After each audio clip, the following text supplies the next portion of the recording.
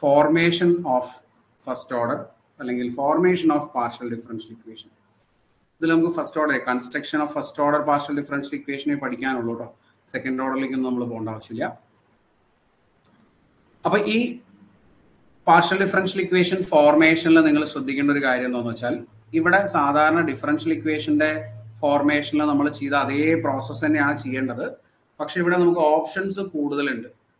അവിടെ നമ്മൾ എങ്ങനെയാണ് ഡെറിവേറ്റീവ്സ് ഡിഫറൻഷ്യൽ ഇക്വേഷൻ ഫോം ചെയ്തിരുന്നത് ഓർമ്മയുണ്ടോ? ഓർഡിനറി ഡിഫറൻഷ്യൽ ഇക്വേഷനിൽ ഡിഫറൻഷ്യൽ ഇക്വേഷൻസ് ഫോം ചെയ്തിരുന്നത് എങ്ങനെയാണ്? ഡിഫറൻഷിയേറ്റ് ചെയ്ത് കോൺസ്റ്റന്റുകൾ എലിമിനേറ്റ് ചെയ്യും അല്ലെ? അങ്ങനെയാണ് നമ്മൾ ഡിഫറൻഷ്യൽ ഇക്വേഷൻ ഫോം ചെയ്തത്. അപ്പൊ എത്ര തവണ ഡിഫറൻഷിയേറ്റ് ചെയ്യണം എന്നുള്ളത് ആര് തീരുമാനിക്കും? നമ്പർ ഓഫ് കോൺസ്റ്റന്റ്സ് തീരുമാനിക്കും. ഇവിടെയും അങ്ങനെ തന്നെ എത്ര തവണ ഡിഫറൻഷിയേറ്റ് ചെയ്യണം എന്നുള്ളത് നമ്പർ ഓഫ് കോൺസ്റ്റന്റ്സ് തീരുമാനിക്കും.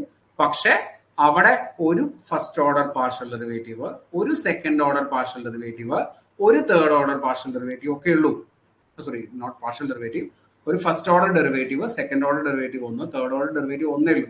പക്ഷെ ഇവിടെ പാർഷ്യൽ ഡിഫറൻഷ്യൽ ഇക്വേഷൻ അല്ലെങ്കിൽ പാർഷ്യൽ ഡെറിവേറ്റീവ്സിലേക്ക് വരുമ്പോൾ എന്താണ് ഗുണം? രണ്ട് ആർബിട്രറി കോൺസ്റ്റന്റുകൾ ഉണ്ടെങ്കിൽ രണ്ട് തവണ ഡിഫറൻഷിയേറ്റ് ചെയ്യണമെന്ന് നമുക്കറിയാം. പക്ഷെ രണ്ട് തവണയും നമുക്ക് എന്ത് ചെയ്യാം? ഫസ്റ്റ് ഓർഡർ ഡെറിവേറ്റീവ് തന്നെ കണ്ടുപിടിക്കാം അല്ലെ? കാരണം എന്താ? നമ്മുടെ കയ്യിൽ രണ്ട് ഫസ്റ്റ് ഓർഡർ ഡെറിവേറ്റീവ് ഉണ്ട്. സംഗതി പിടികിട്ടിയോ?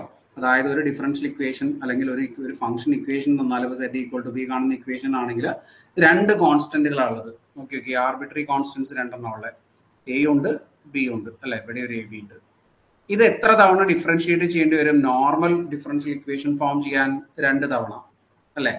അപ്പൊ ഒരു തവണ ഡിഫറൻഷിയേറ്റ് ചെയ്യുമ്പോൾ ഫസ്റ്റ് ഓർഡറും അടുത്ത പ്രാവശ്യം ഡിഫറൻഷിയേറ്റ് ചെയ്യുമ്പോൾ യൂഷ്വലി സെക്കൻഡ് ഓർഡറും ആണ് ആവാറുള്ളത്. പക്ഷെ ഇവിടെ അങ്ങനെയല്ല. ഇവിടെ ഒരു വേരിയബിൾ ഒരു തവണ ഡിഫറൻഷിയേറ്റ് ചെയ്യാം, അടുത്ത വേരിയബിൾ ഒരു തവണയും കൂടെ ഡിഫറൻഷിയേറ്റ് ചെയ്യാം. അപ്പൊ രണ്ട് ഫസ്റ്റ് ഓർഡർ പാർഷ്യൽ ഡെറിവേറ്റീവ്സ് ഉള്ളതുകൊണ്ട് ഇതിന് എത്ര തവണ ഡിഫറൻഷിയേറ്റ് ചെയ്താൽ മതിയായിരിക്കും? രണ്ട് തവണ ഡിഫറൻഷിയേറ്റ് ചെയ്താൽ മതിയായിരിക്കും. അപ്പൊ ഫസ്റ്റ് ഓർഡർ ഡിഫറൻഷ്യൽ ഇക്വേഷൻ ആണ് ഇതിന് കിട്ടാൻ പോകുന്നത് കേട്ടോ. നോക്കാം, ഈ ഒരു എക്സാമ്പിൾ നമുക്ക് ചെയ്ത് നോക്കാം.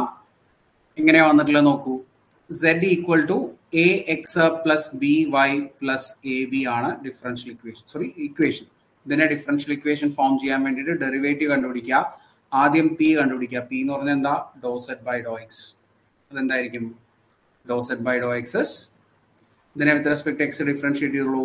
എ ഇൻറ്റു എക്സിന്റെ ഡെറിവേറ്റീവ് ആണ് ബി വൈ, കോൺസ്റ്റന്റ് ആണ് 0. ബി എ ബി കോൺസ്റ്റന്റ് ആണ് 0. അപ്പൊ പി ഈക്വൽ ടു എ എന്ന് കിട്ടും. അതുപോലെ തന്നെ Q equal to dou Z by Dr Y, that is equal to with respect to Y differentiate ചെയ്താൽ വൈ ബി എന്ന് കിട്ടും അല്ലെ? അപ്പോൾ Q is equal to B. അപ്പോൾ എയ്ക്കും ബിക്കും പകരം നമുക്ക് ഈ ഡിഫറൻഷ്യൽ അല്ലെങ്കിൽ ഈ ഇക്വേഷനിൽ എന്ത് കൊടുക്കാം? A is P and Q is B. P X plus Q Y equal two or plus P Q. ഇതായിരിക്കും ഇതിന്റെ കറസ്പോണ്ടിങ് ഡിഫറൻഷ്യൽ ഇക്വേഷൻ. സംഭവിക്കാം. ഇവിടെ നമ്മൾ യൂസ് ചെയ്യുന്നത് എല്ലാം പിയും ക്യൂ ഒക്കെ ആയിരിക്കും കേട്ടോ. Dou Z by Dr X, dou Z by Dr Y ഒന്നും നമ്മൾ ഉപയോഗിക്കില്ല. ശ്രദ്ധിക്കണേ. നമ്മൾ കാണുന്നതൊക്കെ പിയിലും ക്യൂയിലും ഒക്കെ ഉള്ള ആറിലൊക്കെ ഉള്ള ഫങ്ഷൻസ് ആയിരിക്കും അല്ലെങ്കിൽ എക്സ്പ്രഷൻസ് ആയിരിക്കും. അതൊക്കെ എന്താണ്? ഡിഫറൻഷ്യൽ ഇക്വേഷൻസ് ആണെന്ന് മനസ്സിലാവണേ. കിട്ടിയോ? സംഗതി പിടി കിട്ടിയോ? എന്താ നമ്മൾ ചെയ്തതെന്നുള്ളത്? രണ്ട് കോൺസ്റ്റന്റുകൾ ഉണ്ടെങ്കിൽ രണ്ട് തവണ ഡിഫറൻഷിയേറ്റ് ചെയ്യാം. എന്നിട്ട് ആ കോൺസ്റ്റന്റുകളെ എലിമിനേറ്റ് ചെയ്യാം. കോൺസ്റ്റന്റും നമ്മുടെ ഒറിജിനൽ ഇക്വേഷനും 3 ഇക്വേഷൻസ് ഉണ്ടാവും അവിടെ അല്ലെ? അതുകൊണ്ട് നമ്മൾ കോൺസ്റ്റന്റുകൾ എന്ത് ചെയ്യും? എലിമിനേറ്റ് ചെയ്യും.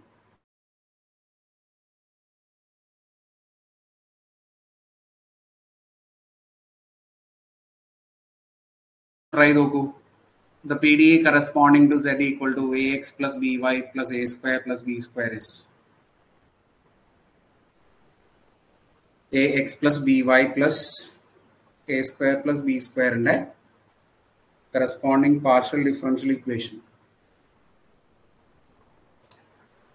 Yes, എന്തായിരിക്കും വരിക? സി ആയിരിക്കും ആൻസർ വരിക. എങ്ങനെയാ സി വരുന്നത്? ഇത് first with respect to X differentiate ചെയ്താൽ നമുക്ക് പി എന്ന് കിട്ടും. പി എന്ന് പറഞ്ഞാൽ dou Z by Dr X ആണ്. അറിയാൻ വേണ്ടി വേണമെങ്കിൽ ഞാൻ ഇവിടെ എഴുതാം. That is equal to A. ഇതൊക്കെ കോൺസ്റ്റന്റുകളാണ്, വൈ ഇല്ലാത്തത്, സോറി എക്സ് ഇല്ലാത്തത് അല്ലേ? അപ്പോൾ പി ഈക്വൽ ടു എ എന്ന് കിട്ടും. അതുപോലെ Q equal to dou Z by Dr Y, അതെന്താണ്?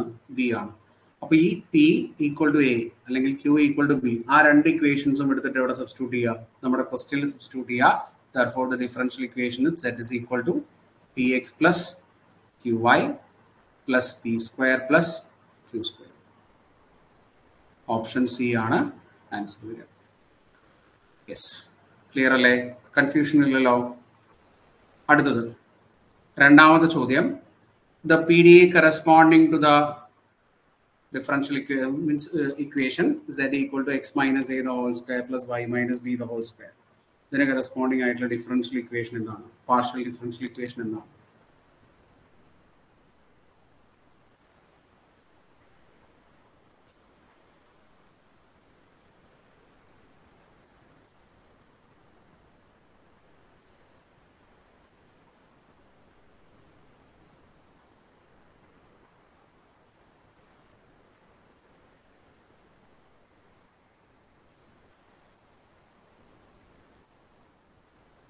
ഇതായിട്ടാ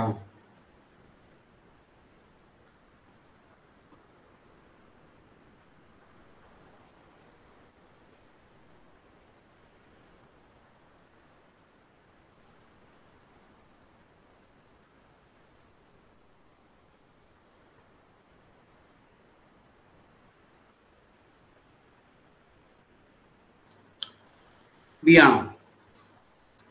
ഓക്കെ, നോക്കി നോക്കാം. പി കണ്ടുപിടിക്കുമ്പോൾ എന്താ കിട്ടുക നമുക്ക്? 2 into X minus A into X minus എയുടെ ഡെറിവേറ്റീവ് 1 അല്ലേ? അപ്പോൾ P equal to 2 into X minus A എന്ന് കിട്ടും. ഫ്രം ദിസ് നമുക്ക് എക്സ് മൈനസ് എ എന്താണെന്ന് എഴുതാം. എക്സ് മൈനസ് എ എന്ന് പറഞ്ഞാൽ എന്തായിരിക്കും? X minus A is P by 2 അല്ലേ? ഇനി with respect to Y differentiate ചെയ്യുമ്പോൾ Q equal to 2 into Y minus B into Y minus ബിയുടെ ഡെറിവേറ്റീവ് 1. അപ്പോൾ വൈ മൈനസ് ബി എന്ന് പറയുന്നത് എന്താണ്? Q by 2. ഓക്കെ, ഇത് രണ്ടും എടുത്തിട്ട് നമ്മുടെ ഇക്വേഷനിൽ സബ്സ്റ്റിറ്റ്യൂട്ട് ചെയ്യാം. അപ്പോൾ z equal to X minus എക്ക് പകരം നമ്മൾ P by 2 the whole square plus Y minus ബിക്ക് പകരം Q by 2 the whole square എന്ന് കിട്ടും അല്ലേ? അപ്പോൾ P square by 4 plus Q square by 4 എന്നാണ് വരിക. 4 ഇങ്ങോട്ട് ക്രോസ് ചെയ്താൽ 4z equal to P square plus Q square. 4z equal to P square plus Q square.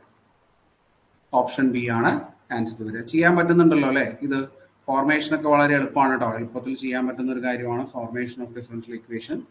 ശ്രദ്ധിച്ച് ചെയ്യുക. അടുത്തത് മൂന്നാമത്തെ ചോദ്യം. The PDE corresponding to 2z equal to x square by a square plus y square by b square. 2z equal to x square by a square plus y square by b square.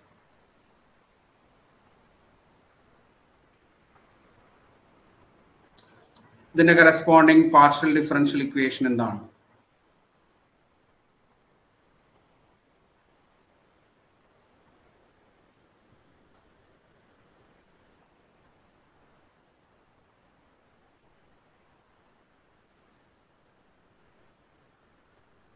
To P equal to 2x by a square അല്ലെ? അതുപോലെ 2q equal to 2y by b square എന്ന് കിട്ടും. 2 cut ചെയ്ത് കളഞ്ഞോളൂ. നമുക്ക് വേണ്ടത് എയും ബിയും ആണ് അല്ലേ? അപ്പോൾ for that A square is X by P, B square is 2 cut ചെയ്തോളൂ, B square is why by Q. അതെടുത്ത് ഇവിടെ സബ്സ്റ്റിറ്റ്യൂട്ട് ചെയ്യുക.